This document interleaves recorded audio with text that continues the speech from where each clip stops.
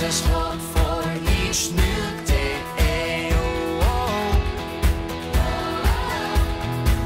When the world feels dark and lonely, His love illuminates. He's the one I trust and I will follow Him. He is the light that breaks through the darkness. Follow His lead and light it up, light it up. Jesus will guide us through every dark time.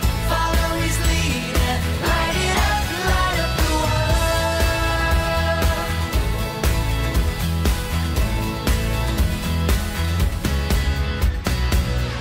I'm gonna follow Jesus wherever He will lead me. I'm gonna follow Jesus all the way. I'm gonna follow Jesus wherever He will lead me. I'm gonna follow Jesus all the way. He is the light that breaks through the darkness. Follow His lead and light it up, light it up. Jesus will guide us through every dark time. Follow His lead and light it up, light up the world. Light up the world. Light up the world.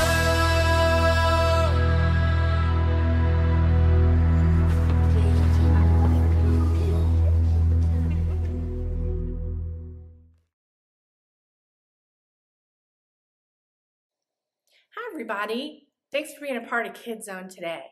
We're starting a new series called Glow in the Dark. It's going to be a lot of fun. Now I'm going to start off by asking you a question and I want you to be honest about your answer, okay? I'm wondering how many of you watching get nervous, a little bit afraid when the lights go out. It's okay to admit it. Because I'll say this, even grown-ups get scared of the dark. We've all been a little nervous being places where you can't see. And you kind of wonder, what's out there? What is that in the dark? It seems silly, I know. But I bet even grown-ups have heard some strange noises in the dark. Now let me ask you this. Are you still worried in the dark if you're playing a fun game with lots of glow-in-the-dark toys like these little glow sticks or bracelets, or maybe even a lightsaber that glows in the dark? That kind of changes it a little bit, doesn't it? When you have things like that to play with, when you have glow-in-the-dark clothes on, or the things that look kind of fun or crazy at night, then the darkness isn't so scary, is it? Darkness then becomes a fun place filled with laughter. It's not so creepy any longer. When we can turn on a light and we can make the darkness and kind of a glow in the dark fun, we can let go of our fears and we can enjoy ourselves, right? This series is all about letting go of those fears, getting rid of them, and letting Jesus fill our hearts with joy. I hope you know this. God doesn't want anyone to live with a spirit of fear. He wants us to laugh and smile and play, and He wants us to feel safe, knowing that He is in control and that He will take care of us. Even when things are hard, when we're going through hard times, He's still in control and He will take care of us. In the very first sermon that Jesus ever preached when He was on earth, He made it clear that He doesn't want us to fear or worry about anything. Right from the start, Jesus let us know that He will worry and take care about the big stuff. And all we need to do is trust Him because He loves us. One day, Jesus noticed a crowd was beginning to follow Him. So He went up to a mountainside to teach them. And this is what Jesus said to them. It is pointless to worry about everyday life. Whether you have enough food and drink or clothes, your life is worth more than any of that.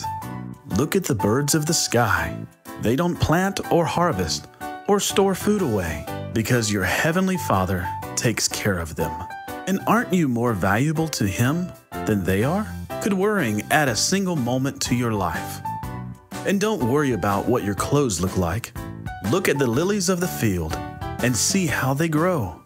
They don't work to make their clothing, and yet they are beautiful. And if God cares so much for the lilies that only last for a little while, why wouldn't He care for you? You don't need to ask the question, what if? Or worry about things like, what will we drink? Or eat? Or wear? Your Heavenly Father knows all your needs before even you do.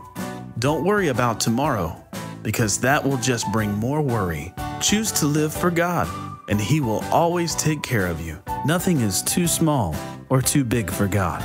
Worry is worth nothing. God's got this. How many of you sleep with a nightlight in your room?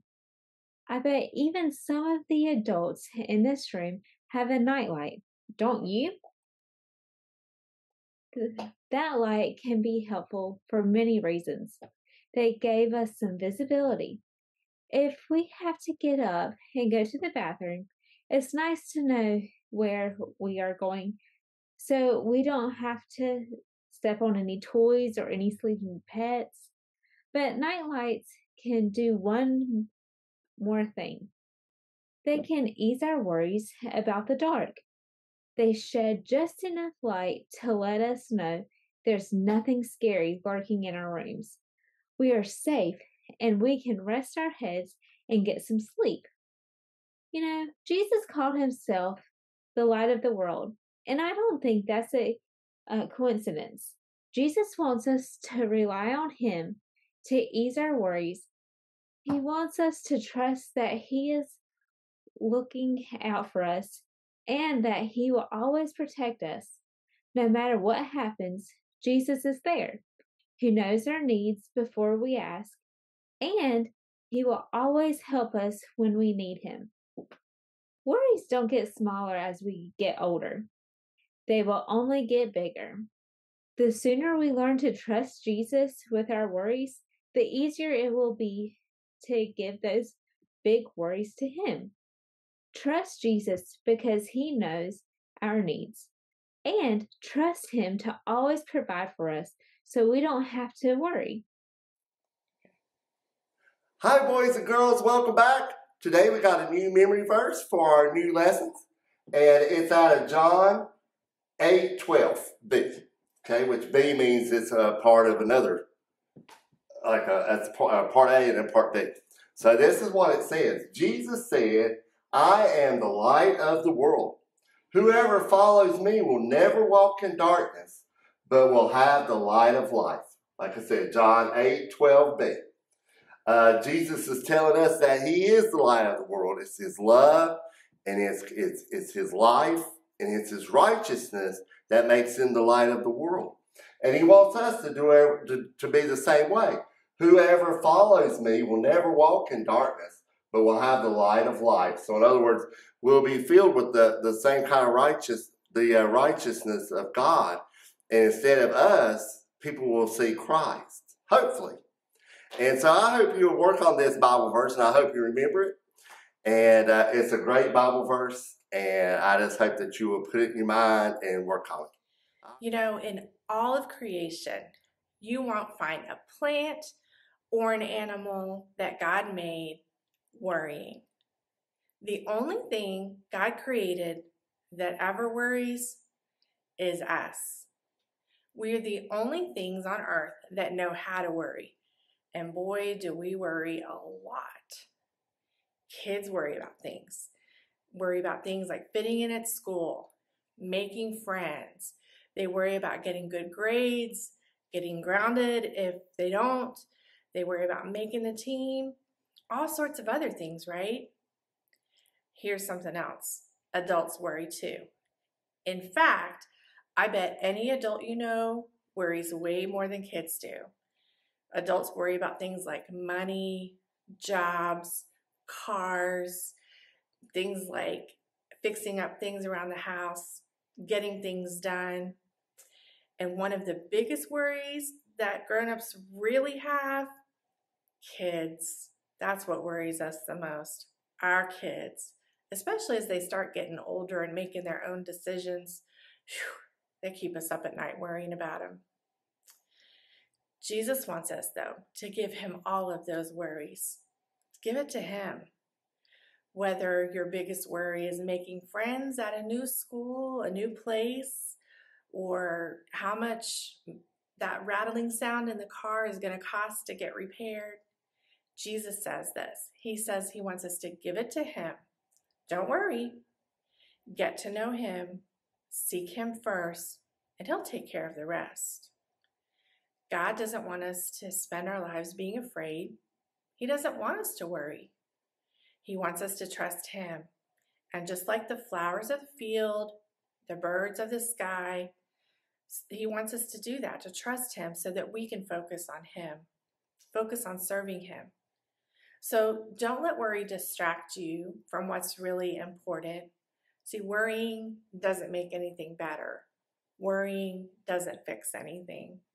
It just makes us sick, right? So give your worries to God and let him take care of the rest. Let's pray.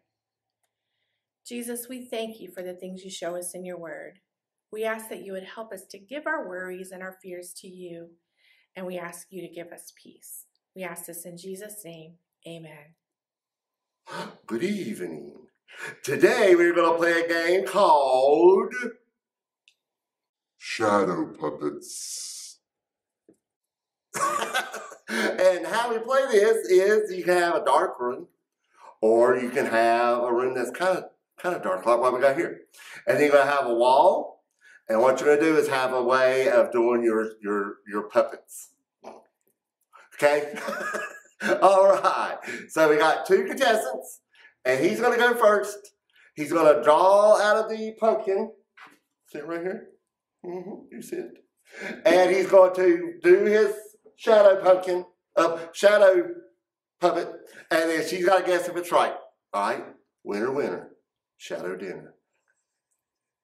All right, are you ready, boys and girls? Yeah. All right, let's get it started.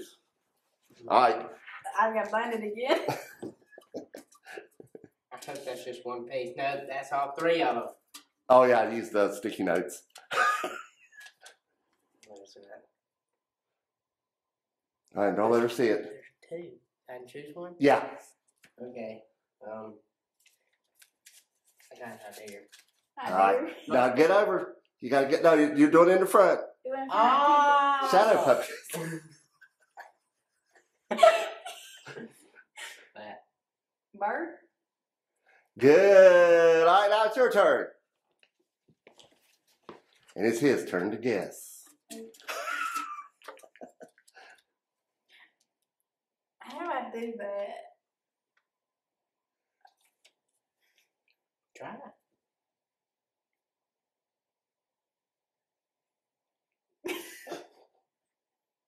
Like that? Mm-hmm. Dog. Okay. How did you guess that? All right, last one. Who goes first? Oh, he. Yeah, I get it. Like, For we all the marbles. For my marbles, if you ever find them. That's one hard.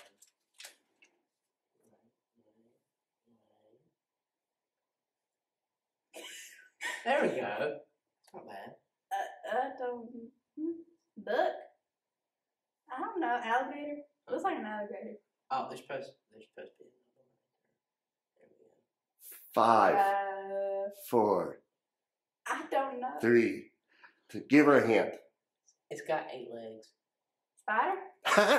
Yeah! Woo! All right. All right, boys and girls. This is how you play it out. All you got to do is have a bright flashlight and a plain wall to do it in, and you can just use your imagination. All right? This is to remind us that Jesus is a light in our dark world, and he wants to be a light in your life. And he wants you to be a light in a dark world also. All right, thank you, boys and girls. Play this all. Bye! It's stuck. Pumpkin Man. Oh, it fell. Oh. Wait, what was it? Why did I get those? Bye. I got, TTFN, ta-ta for now. I got two. Jesus is the one who lights our way. Oh, oh, oh. He gives us hope for each new